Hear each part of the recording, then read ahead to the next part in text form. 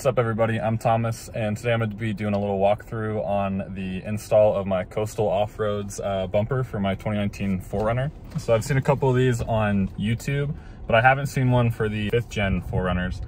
So I'm going to be giving a little bit more information on that. So I found the kit on Craigslist actually it was listed at $800. I offered the guy $500, he accepted it. On their website, the same kit sells for, I think, close to $900, and that comes with the 4 pod lights and wiring harness.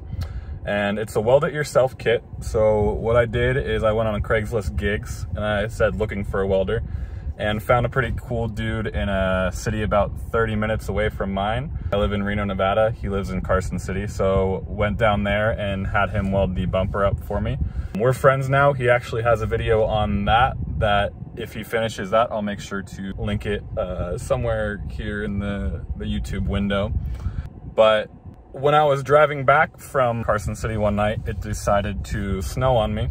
So if you've ever had steel get wet, you know exactly what happens. The next day I woke up and it was covered in rust. So originally I was going to paint it with some rattle can bed liner, but I opted to go the sandblasting and powder coating route. So once I get that back, I will update you guys and show you how I wired the lights on it and how to install the winch.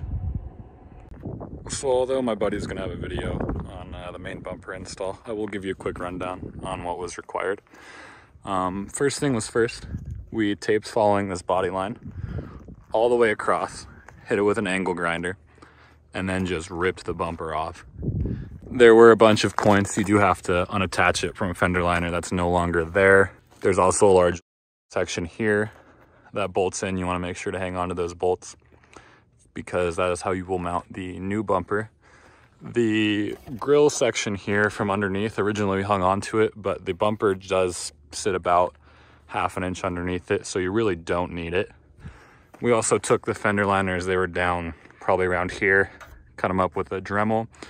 And you do have to do some cutting into your body here. There's a slight notch that you have to do. If you can see this section here, the top cut sits kind of flush with that body line. And this black piece here also needs to be trimmed straight from that body line. That is just to hold this little section under your headlight housing in place. So here's a video of what it's looking like from the outside without the bumper installed, but you can see that I do have the wiring harness all wired up and ready for the fog lights at least. And that install is pretty simple. You will get a relay. That relay will go into one of the multiple ground holes on the side of your engine bay. The hole in the relay actually wasn't big enough, so I had to drill it out. Positive goes to positive terminal, negative goes to negative terminal, and it's all just kind of zip tied to stay out of the way for now. There is a switch that hooks up to the relay that'll run straight back through this grommet. I have to cut a hole in there. And that ends up coming out down under here, right in this area right up here. And so once you pull the switch there, it's basically just pulling on this panel. And you can take any of the blank switch spots, this one is where I actually wired it into, and you just push on the tabs and that switch will come out the front here. So I pulled everything out just so you can get a bit of a better view. The switch that comes with the wiring harness, I actually clipped, which was these white, blue, and black wires, and you strip those down so they're all exposed. And then this is about a $13 switch. You can find it on Amazon or eBay. And these little heat shrinks also came from Amazon, about 10 bucks. They have some solder in the middle, so when you hit them, it'll tie everything together real nice. But the black wire goes to the black wire, the red wire goes to the white wire, and the green wire goes to the blue wire. And originally, I had wired these two backwards, which is actually how the wiring diagram they had given me looked, but it meant that this light here was always powered on. So if that's the case, just try flipping these two. One of them connects to your relay, one of them connects to your live positive wire. And then there's also this yellow wire. The wiring diagram on Amazon lists it as red 2. This wire you take and you can tap it into, this is my windshield wiper defroster, and you can tap it into the green wire. And same thing, these little T-splitters I got from Amazon. But that means that when your car is on, I'll go ahead and turn it on real quick. But when your car is on, that light will be illuminated without having your lights turned on. So if I turn on my headlights, you'll see that that light's now on. You do have to be careful because these wires here are pretty weak. When I was pulling it out, there was not a lot of give, and I ended up severing a wire back here, back in that area, and having to rip the entire dash apart, take off everything back here, and go and splice that back together. But after that's all done, you can tuck everything up nicely. I plugged in some pods earlier to test it out, and it all works currently. And now I'm just waiting on the bumper, and we'll continue the video when the winch is here as well. So just got the bumper back from being powder coated, and I also got the winch now. I'm hoping to make the install of this portion a little bit better than the prior. The prior installations were a bit more of an afterthought, so I'm hoping to go a little bit more in depth with the winch install and the rest of mounting this up. So with that being said, let's get to it. So I've got the bumper, I've got the winch, and I'm gonna go ahead and get started. Anything that you'll need to access from the back of the bumper, you're gonna wanna go ahead and install. So I'm gonna get the winch in, all the lighting tabs and the lights in, and the license plate as well. So quick note, the winch comes installed with these brackets. These are meant for mounting it directly over the center of the winch. I'm gonna opt to mount it over here on the side. So we install these other brackets that come with it. And that's because it looks like we may have some interference here with this metal bar. I don't wanna run into that. There's also this power steering line that I'm a bit worried about. So we're gonna have to try to bend that a little bit later. So back to it. So the hardware will come with these two little black screws. That's what's going to be used to mount this onto the actual winch itself, the solenoid. Oh, whoops. But unfortunately, we're going to have to get a pretty long head to get down under there and lock this into place. So since a good chunk of the rest of the video is time-lapse, I'm going to be doing a little bit of voiceover. First, I wanted to apologize because I was having problems recording a lot of this. There were some iCloud issues, so I was running out of storage, so the mounting of the bumper, I didn't actually manage to catch on video. I was also having issues with the HDR on the iPhone, and so most of the footage was blown out, but I have managed to recover it to a kind of reasonable amount. So the wiring for the winch is pretty easy. A goes to A, B goes to B, C goes to C, D goes to D, and all of the colors line up. Alright, so we're going to spool the lineup now, just so it's out of the way when we install it. It will require a 1,000-pound load, so I'm going to need to pre-tension it, which I will show you how to do at the end of the video. But for now, we're going to stick the line in here and then just free spool it onto the winch so that it's out of the way. So at this point, I realized that you're actually going to have to run the line through the fair lead before you spool the line up, otherwise the hook is too big to make it through the fair lead. So after winding all of this up and hooking up to the battery to test, I had to unwind it and rewind it again later on. Also for the winch, I went with the Smittybilt X2O comp winch. It is a synthetic rope winch. It's 10,000 pounds. For this bumper, anything between 8 and 12,000 pounds will generally fit. I just managed to get a good deal on this winch, and I like the fact that it is synthetic.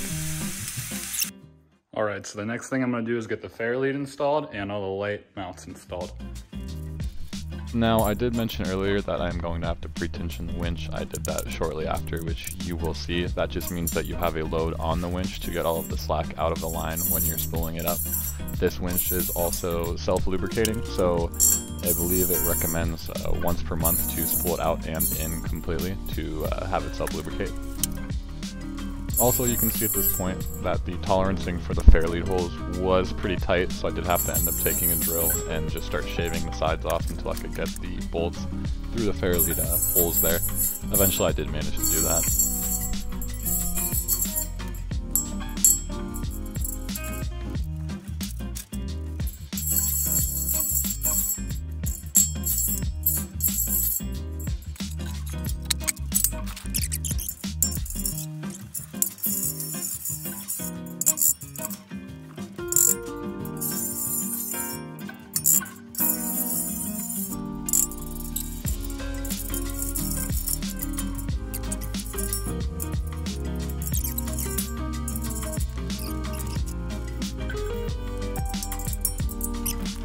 All right, now that the fairlead's in, which was a lot bigger of a than I expected, we're gonna put the light mounts in.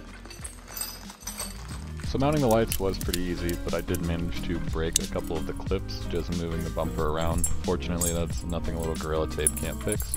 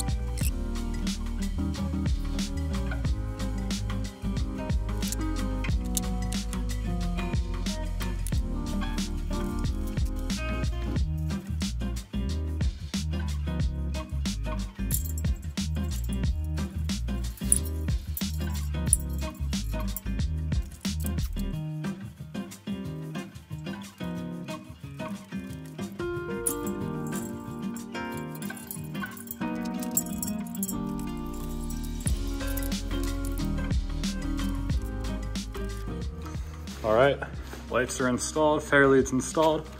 This is what it looks like from the front. Now we're gonna go ahead and mount the winch.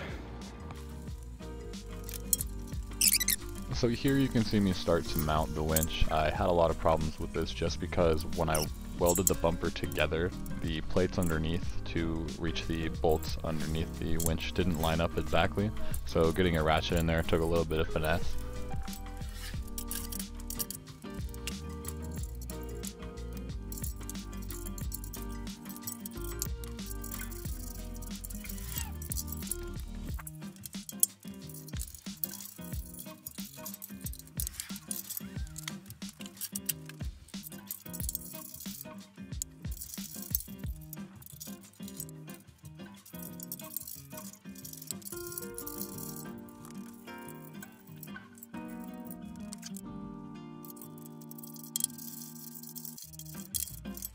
So eventually I did manage to get everything mounted up, but this thing was really heavy.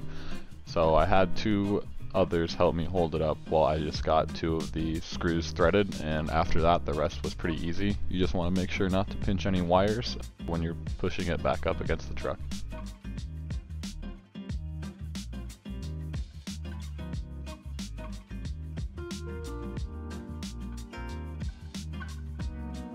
Now this is just a quick view of the wiring for the winch. I just ran it up along the radiator and positive, positive, negative to negative, and it looks pretty mean all said and done.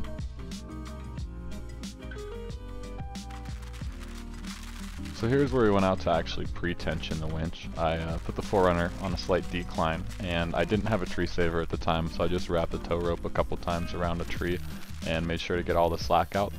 Here we are winching it around 30 seconds at a time, 30 seconds on, 30 seconds off, just to make sure we don't draw too much power from our battery. You also want to make sure to be pretty careful here. There's a lot that can go wrong when winching. Here's a little closer look of what it looks like strapped to the tree. I've just got that tow strap around there and a D-ring shackle at the end of it. But as I was saying before, you do want to be careful when you're winching. You can get fingers caught, you can have a line snap. I've got gloves on, which just makes it a little easier because I'm pulling the rope to aim it when spooling the winch in.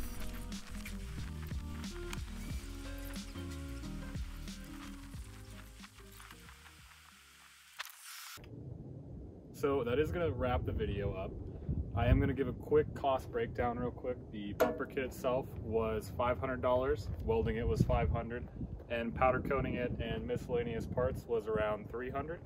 So we'll say $2,300. Now when you compare that to other pre-made bumpers, pre-powder coated, pre-fabbed, it is going to come in a lot cheaper. But trust me when I say what you don't pay in money, you are going to pay in labor. This thing was a to install. Now I am going to tell you a few things about the bumper I don't like, but before I do that, let me show you the view I have right now. So this is a bit of a moderate trail to get up to in a lot rougher shape because of all of the rain and snow from the winter. But you get a nice view of the city from up on this trail. But anywho, so first of all, this washer fluid bucket here is pretty exposed. It's open and debris. It could get hit by a rock, could get hit by a lot of things. There's kind of two options. You could either fabricate some armor for it and have it kind of wrap around that, or what I'm going to do, I have a relocation kit that's going to move this washer bottle up into my engine bay, so it'll be a lot more protected. Next, if I were to redo this again, I'd probably come back here and hit the parts that are bare metal in gray with some black paint just to help hide it better. There's also these holes back here. When you're welding it, you want to make sure that that lines up to where the winch mounts on, or you're going to have a time mounting it like I did. Now, if the bumper ever comes off, I'll probably go back and hit those with some spray paint like I said, but for now I don't have a crane and it's a really big pain to take it off, so it's going to stay on. If you guys have any questions, leave them in the comment section below and I'll try to respond to them as best as I can. And stay tuned for more videos. I am going to have that washer reservoir relocation kit install coming soon. I also have a rooftop tent on the way that I'll be installing and reviewing. And as soon as that is up, I hope to have a lot more overlanding content on the channel as well.